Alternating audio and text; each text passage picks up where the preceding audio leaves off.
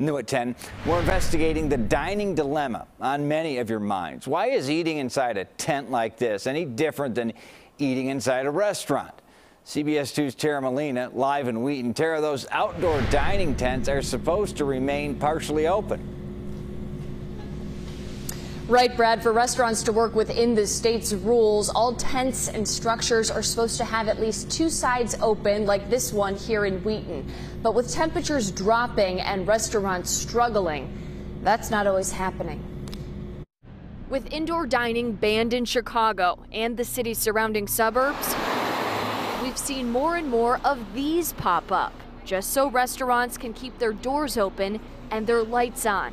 But how effective are they really? With some of the closed tent structures popping up, like this one outside a Willowbrook sports bar and grill, no different than an indoor dining room. Many equipped with heaters, electric, even carpet. Some are criticizing restaurants, like this nearby chicken spot, who took to Twitter to describe their fully enclosed Cadillac of tents. In other words, you are indoors. Others making light of the indoors-outdoor dilemma with images like this one circulating. A spokesperson for Illinois' Department of Public Health told me the whole point of outdoor dining is ventilation. That's what health experts advise, and that's why at least two sides are supposed to be open for airflow.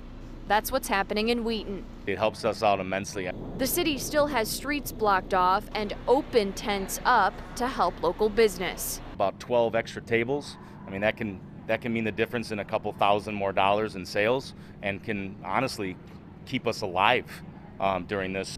But something like this, considered indoors by the state health department's guidelines.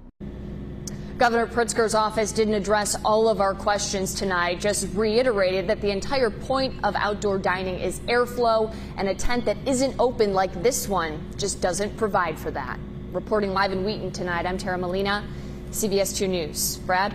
Tara, thank you. We put together an interactive map where you can find restaurants in your neighborhood that have heated outdoor seating. You'll find it in the news section of our new CBS Chicago app.